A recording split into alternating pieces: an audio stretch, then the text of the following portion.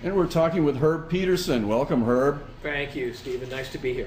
Well, the news a few weeks ago wasn't really great. We lost Earl Scruggs. Yes, indeed.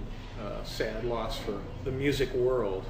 Now, you had an experience with him when you were younger. Can you tell us about your time in the Foggy Mountain Boys? Yes, it was a big treat for me. I was in Nashville working with Vern Williams and Ray Park in a duet, Vern and Ray as they were known. They recorded for,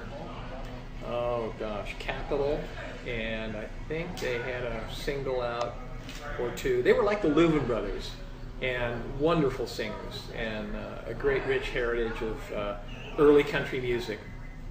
And I was on an early morning TV show, the Smilin' Eddie Hill show. And Eddie Hill was famous for discovering, quote unquote, the Louvin Brothers and bringing them to Capitol Records and all that. So he had a TV show back in the mid-'60s, and Channel 5 in Nashville. And Earl saw me on that TV show playing banjo with Vern and Ray. And he told me that he got my phone number through the musicians union in Nashville, and called me up and literally invited me over to his home. And I was living in Madison, Tennessee at the time, which is a suburb of Nashville, and went over and spent some time with them. I was 23 years old and just scared out of my wits to meet the master, but he was so sweet to me. I just felt so at ease. He invited me in and we played some music.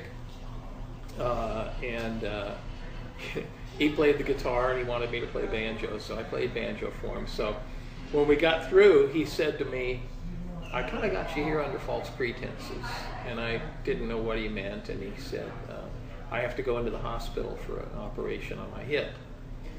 He had a bad car wreck in 1955, and there was still some bone spurs in there that were really giving him problems. So he said, "I'd like you to take my place with Lester and the guys if you're interested." And I just said, I'm thrilled beyond belief. Do you think I can do it? And he said, "Well, I just heard you play in front of me and you sounded great, so it's totally okay with me. I'd like to bring you down to the Opry tonight and meet Flat and the rest of the guys, the Foggy Mountain Boys." So that was it. I went home, packed a bag for like a week's worth of work, went back to Earl's house. We got in his Cadillac, drove down to the Opry, and I met Lester Flatt and Josh Graves, Jake Tulloch, bass player, Paul Warren, the fiddle player, and Johnny Johnson, who was playing rhythm guitar with them for a while. And so from that point, we did the Opry show, and then hopped on the Martha White bus and drove out of town toward West Virginia. And it was just like one of those rock dreams, where that coffee table book that came out where, all of your dreams come true. Well, that was it for me. I was 23, and I had gotten to meet Earl and spend time with him, and also work with Lester Flatt. And it was just a thrill beyond words. Now, what was Earl like as a guy? I mean, you had enough time to spend with him to really get to know him a little bit. As a person, what kind of person was he? He was very gracious. He was very humble, almost to the point of embarrassment to people around him, because he literally would say things that would belie his importance, in the music industry, and he said, "Well, I'm just glad I could, contribute a little bit to the music business," that sort of thing. And he is probably one of the most copied musicians in the world, in the history of music. And anybody who plays the five-string banjo, I can tell you right now, has been influenced by Earl Scruggs in some way, big or small. And there's so many great five-string players out there now. It's just a part of his legacy that he's just passed on to all of us. Now, the style that he developed was a singular style. It really kind of rewrote the book on banjo playing. Well, right? There were three-finger style players back then, Charlie Poole and Snuffy Jenkins, and so he learned a lot from listening to those guys. And you can look up Charlie Poole, Poole, and check out some of the songs that he has recorded, and you'll hear a lot of Earl's influence in there because of the way he played. Earl had this wonderful right hand where it was just so smooth the way he played. It was a lot different than most of the 5-string players back then. Uncle Dave Macon frailed the banjo. He didn't play 3-finger style. So Earl kind of brought the banjo out from a comedic type instrument to something with a little dignity and made it more of almost a jazz instrument, if you will. And we refer to bluegrass music as redneck jazz anyway, so those of us who are in it. And it is, because it's a very spontaneous type of music. So I've heard the term hillbilly jazz too. yes, absolutely. And there's another word that starts with an S that we refer to it as well. I saw a film clip of Earl where he explained his picking technique, and he showed the pick on his thumb, yes, and then the picks on the first 2 fingers, the index and the middle finger. Correct. And then he gave a quick demonstration of how he did that, and it was like the fingers were blurred. Yeah.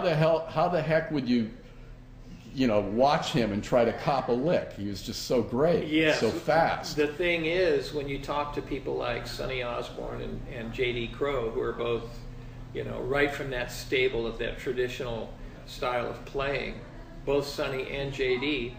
got to see Earl as a young man play that way and just sit in front of him and learn. For me, out in California, I had to listen to records and try to figure out very painstakingly how to do this.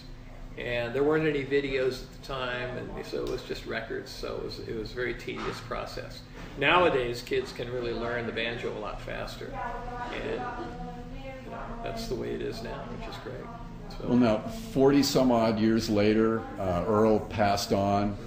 What do you think his legacy? I mean, you said earlier that every banjo player, every 5-string banjo player that followed him owes a debt to him. yes.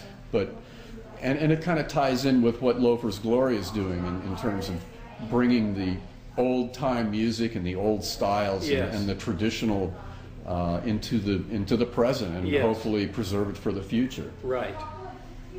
It's one of those things where we have an obligation, I think, to keep the music moving in a positive direction. I mean, there's a lot of young bands out there that have gone way to the right of the traditional bluegrass music, and it's more jazz grass or whatever you want to call it. I mean, great artists like Bela Fleck and Sam Bush, they've taken it to that next level.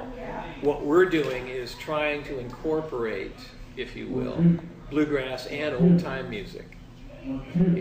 So you can kind of get an idea of what it sounded like back in the 30s and 40s before Bill Monroe assembled that first bluegrass band, which was Lester Flatt, Earl Scruggs, Cedric Rainwater, and Chubby Wise. That was the original bluegrass band. And so we're just trying to, as a tip of the hat from us, our thanks to Earl and Lester and all the great traditional bluegrass musicians from that era. Now, when you play out now, in your audiences, are they old people, or are you seeing young people come in to try to steal your licks? Yes, a lot of young folks coming, a lot of older folks too. It's one of those things where it's a family type of music. At most of the festivals, you see young kids, pre-teens, sitting there listening to us, teenagers, their parents, and their grandparents. So it's a very wide audience, which is great. Well, thanks very much, Herb. I appreciate it. Appreciate your sharing your memories of Earl, and we'll share them with everybody else. Thanks, Stephen.